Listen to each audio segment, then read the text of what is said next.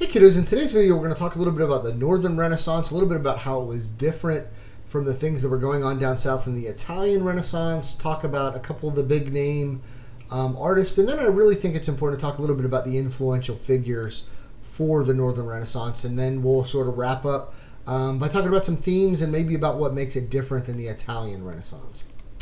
So the first artist that we're going to start with is Jan van Eyck. He is especially well known for these incredibly detailed paintings.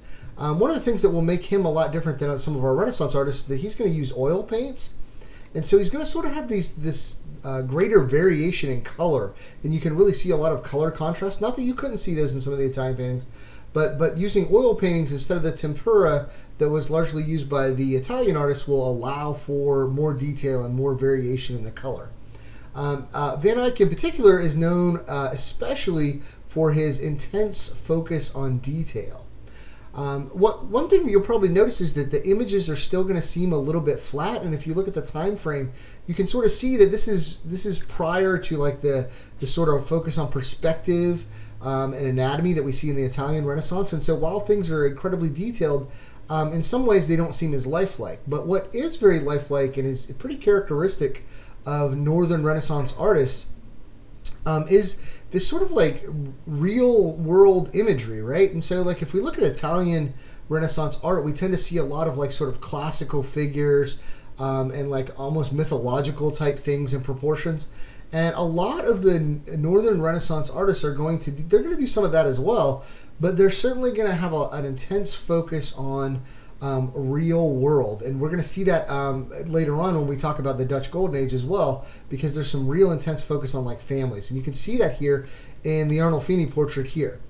What is also very characteristic of both the Italian Renaissance, but perhaps even more so of the Northern Renaissance, is this intense focus on religious passion and intensity. And this is maybe one of Van Eyck's great masterpieces. This is the Ghent altarpiece. It's essentially around the altar of a church in Ghent.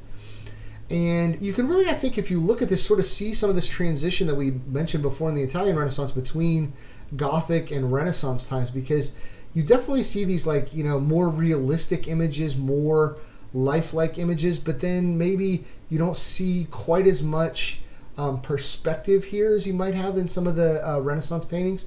There's definitely some of that, but the focus obviously is focused in a different way. But just absolutely tremendously beautiful artwork here. Our next artist is Peter Bruegel the Elder, and I have a particular love for Bruegel. I think that Bruegel more than, and as a non-art person for myself, I think Bruegel more than almost any other artist from this era is someone that you can like pick out his stuff immediately and know what it is. He has these paintings that are showing the lives of ordinary people. So what's really unique here in children's games is, first off, there's a ton of children. Like the focus of the painting is children, and remember that children don't really come into the sense of being like a separate class of people until a little bit later on in European society. And so to really focus in on children and sort of like just regular townsfolk, peasant children is something really special. A lot of times Bruegel actually has like sort of this like not maybe subtle or not so subtle, I guess, sort of socio-political commentary. And you can see this here in the fight between Carnival and Lent. And so you can sort of see this like, you know, differences in maybe some religious customs and how they're interacting there. I certainly think, you know, if you're looking at Bruegel's paintings, you can definitely see that there's obviously a lot of they're very busy, right? They're very, very super crowded all the time. To me, they almost look like a Renaissance version of a Where's Waldo, and I do not mean that as like an insult in any way, but like there's just so many figures packed into a lot of his paintings. That is certainly not true of all of his paintings. He did a lot of landscapes as well that maybe have a few less people in them, but they still all have this like sort of very stylistic, you know, in some ways almost cartoony, but like the detail and just sort of the reveling in the common people is pretty impressive in Bruegel's work. Albrecht Dürer is one of the big names in the Northern Renaissance. He initially gets a lot of following for his woodcuts. And he's going to work in watercolors as well. But Night, the Death, and the Devil here is one of the just a really famous Northern Renaissance work. And it's famous for several reasons. First off, there's just a ton of symbolism in it here. Obviously, the fact that you've got, a medieval knight, and then you've got death, and you've got the devil here, and the devil's holding an hourglass, which, is supposed to symbolize that life doesn't last very long, and those sorts of things. That this sort of preoccupation with death is sort of a hallmark very often of a lot of both Northern Renaissance and then even into the Dutch Golden Age works as well. What's going to make Durer a little bit different than Bruegel and Van Eyck is that Durer was in pretty much constant communication with some really famous Italian Renaissance figures like Da Vinci, like Raphael. And so he is developing from them his views on anatomy and things like that. And you can see, that he's really worked out the detail and the anatomic structure of this horse. This isn't like a flat, sort of almost mythological horse that you might see in a Gothic work. But instead, it's like a fully realized, realistic figure. You can definitely see that realism in his self-portrait here. Durer does a whole series of self-portraits, as many of the artists did at that time. You can see like this just intense, focus on detail. I, of course, am amazingly jealous of these locks, but, that's just me. I can't imagine why I'd feel that way. Again, you're going to see a lot of the religious themes and religious passion and intensity here in the Adoration of the Magi and in Adam and Eve. And again, you see that, like, if you look at Adam and Eve, you definitely see, like, yes, that looks somewhat similar to the Italian works. That, there's obviously, a heightened focus on making things as realistic as possible. But then you look at something like the Adoration of the Magi here, and just, like, these colors are just, like, out there, really intense. And so I think that again, is going to be a hallmark of those different types of painting other than doing tempera. That many of the Italian artists did. Our last artist that we're going to talk about here for this particular video is Hans Holbein. Holbein is really famous for doing portraits, particularly for portraits of famous people. We're going to see some more of him in the next couple of slides because he did the portraits of the gentleman that we'll talk about in the next couple of slides as well. He's particularly famous for painting things for Henry VIII of England. And in fact, sort of a cool, like, historical side thing here, he paints a portrait of Anne of Cleves that sort of convinces Henry to marry her because he believes then that she is beautiful. When they actually meet, they get married, but he's sort of so physically unattracted to her that he basically gets rid of her as well, which is kind of what Henry VIII did. He, of course, was a generally terrible person. So let's talk a little bit about a couple of guys who are really important for, like, the philosophical underpinnings of what the Northern Renaissance was about. Sometimes these two gentlemen that we're going to talk about don't get really talked about till the Reformation, and they're certainly important there as well, and we will definitely, talk about that. But really, like, if we're talking about the Renaissance and talking about humanism, there's probably no bigger name in humanism than that of Erasmus. Erasmus is a priest. But he's definitely a priest that believes that, like, you should take into account the needs of actual human beings and of the human community and how human beings feel. And so he really gets a lot of credit for being, like, the guy that really, says, hey, you can be a Christian and be a humanist at the same time. Now, a lot of people might argue that today. A lot of people would equate humanism with secularism or maybe even atheism, but that certainly was not the case here during the Northern Renaissance. He was a priest, and he was definitely, though at the same time, not afraid to sort of both make fun of the church and then to call out significant abuses in the church. He was very often what we might term as anti-clerical, in other words, anti the clergy. And he certainly does that in his most famous work, The Praise of Folly. He's going to rail against abuses in the church. But then when Luther sort of goes through the Reformation, Erasmus is very much against what Luther is doing. Erasmus thinks that the Catholic Church, yes, is the church. He believes that more people should have access, and so at the bidding of a publisher, he makes a translation of the New Testament into Greek, and then a separate version than just the Latin version that they'd been using for years, which was, of course, the Latin Vulgate.